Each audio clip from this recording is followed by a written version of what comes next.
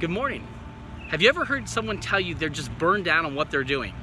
Well, to be burned out, that means at some point you had to have been on fire. For some people, the solution is to go back to college or to find their passion. For other people, they do what they call soul searching, or they try and taste a bunch of different opportunities to find what's right.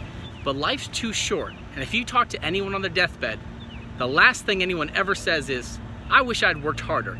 What they do say is, "I wish I had followed my dreams and my passions, spent more time with my loved ones, and really went after something that meant something to me." So what lights you on fire? Have you ever heard, light yourself on fire and people will come and watch you burn?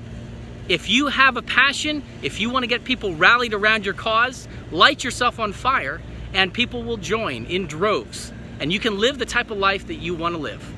Have a great day. This is Andy Larson.